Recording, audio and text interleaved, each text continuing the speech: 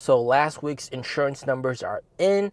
5,000 for the week. I am actually pretty satisfied with that number. That's up from 4,100 from the prior week, and that brings the total up to 16,000 as of August 27th for this entire month. Now these, by the way, are insurance numbers, not exactly deliveries. Deliveries tend to be higher than the insurance numbers. We're going to talk about this more in depth, and also NIO's secret trick to boost their orders. Can we still get 20,000? I am expecting NIO to get upwards to 23,000.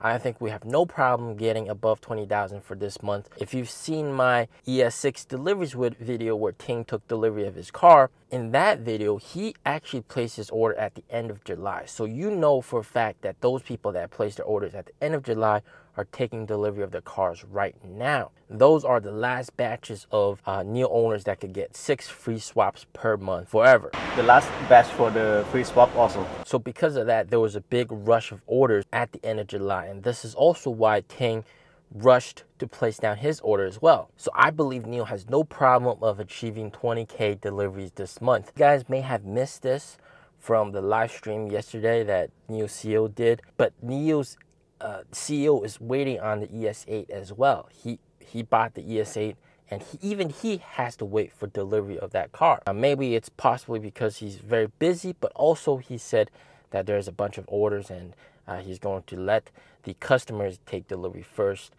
And that really hints at the fact that there's a lot of ES8 orders as well. However, with further discussion with the new manager, deliveries are going to be good this month. However, orders are still very good, but not as much as last month.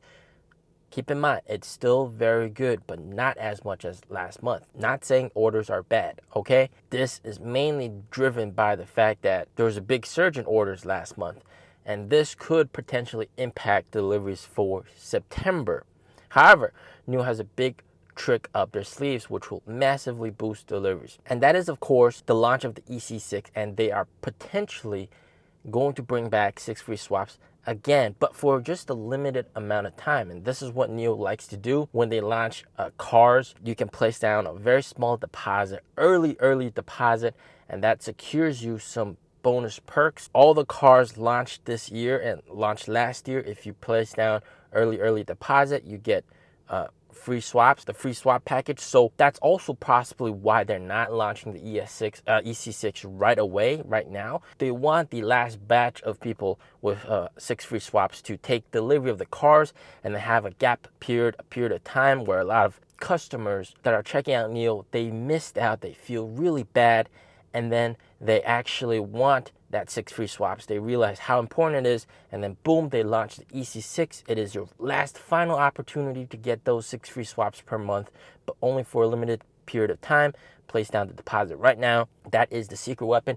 And in fact, talking to potential customers here in China, you know, when I make videos in China promoting NIO, and people scan my invite code, and then we can chat on the NIO app. Some customers have asked me, you know, they still really want the 6 free swaps per month, but they missed out. So after this gap period, then they launched the EC6. Then, you know, you still have the opportunity. You missed out earlier, but here is your last chance to get 6 free swaps per month. Come on, that is going to pull in another bunch of orders. And keep in mind, from what I heard from NIO employees, most of the ES8 orders are coming from existing NIO owners, especially the Founders Edition ES8. You know, those cars are 4 or 5 years old now. The NIO owner with 23 NIOs, he's not getting rid of his Founders Edition. He said it's pretty much his first baby. He's going to keep it for sure. And then he's also taking delivery of the brand new ES8. So this really hints that there's a lot of cars. And like in the delivery center is massive. It's packed. If you see my delivery center video where I filmed myself in the delivery center here in Beijing, you can see there's so many cars, massive amount of cars, lots of ES6s, ES8s, ET5Ts. You saw 1 or 2 EC7s, but like one of you guys commented, there were no ET7s. Yeah, and I didn't notice any ES7s either. And this is going to be the general trend going forward. And that's the fact that the 777s, ET7, EC7, and ES7 are going to be like the premium, hard to reach cars that are not going to deliver a lot of cars, but they are top of the line nonetheless.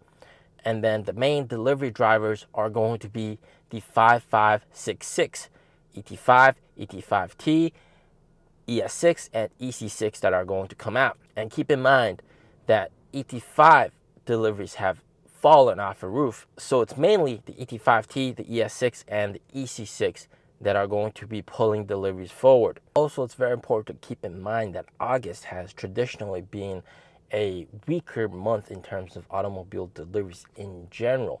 So NIO achieving 20,000 deliveries in August will be a tremendous feat, and you guys should not ever undervalue this achievement. Also, to keep in mind, NIO does have an internal deliveries target of 30,000 deliveries. They're aiming for 30,000 deliveries for October. That means September and then October, they're going to try to get 30,000 deliveries. Of course, the only way to do that is, of course, the secret trick that they're going to do. They're going to push EC6 to the max. It's going to be probably the only car that can still get the free swaps, and NIO has to create a lot of buzz around this and make people buy this car. And the EC6 will probably be at the same price of the ES6. So what you'll see is a lot of ES6 buyers, and those hesitating to buy the ES6 as well, they're going to pull the trigger and buy the EC6, and we're going to see a massive boost in deliveries just based on the EC6 alone because of the fact that it gets you free swaps. Now, should NIO keep it at the same price? I think they absolutely should, even though looking at it retrospectively, the ET5 and the ET5T having it at the same price really hurt ET5 sales, but it has really tremendously helped the ET5T a lot. And those two products are very similar in general, and it makes sense for them to have the same price with the ES6 and the EC6 as well. Same logic, they're pretty much the same car, just a different design for the back, a little bit less storage room, and you get a mechanical spoiler that can lift up. That is going to be very, very cool. I don't have that on my EC6. I believe going forward, the first major achievement that they got to do is continuously sustain above 20,000 deliveries per month.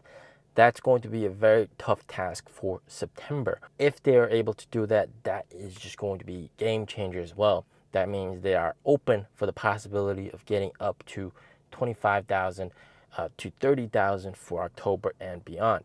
And deliveries itself is a self-fulfilling prophecy. The more you sell, the more people see that it's a hot product, the more people want to buy the car. Just like how Li Auto publishes these insurance numbers every week to show people that, hey, look, we're number one in terms of the NEV cars, new energy vehicle cars, even though we didn't include BYD or Tesla. But you get the point. We're number one. You are making a good choice buying our cars. So good deliveries brings further boost in deliveries. And guys, please go check out my delivery center video where I took delivery of the ES6 with TIY by Ting. It's his car. Go check it out, guys. Stay safe, stay healthy. Peace out.